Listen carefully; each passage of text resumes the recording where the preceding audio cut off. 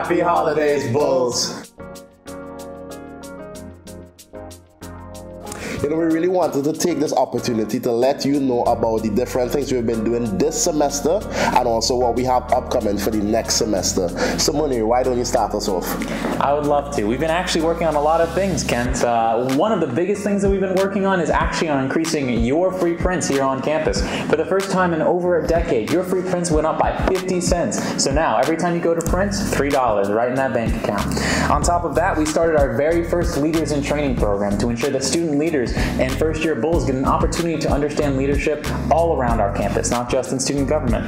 With that, we also submitted a referendum and polled our students on whether they'd like to have an on-campus stadium or not, and we've begun construction on the National Panhellenic Commemorative Plaza over by the Village on campus.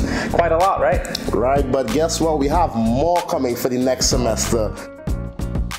I'll try to cover everything. So firstly, we have an esports tournament coming next semester featuring Super Smash Brothers. We also have our first ever Bulls Discount and Services Center, which will be the first floor of the MSC. We're also working on more Greek representation on campus. And to end it off, we will have our Council of Presidents, where student organizational leaders get to voice their first opinions to student government. So Moneer, what else do we have?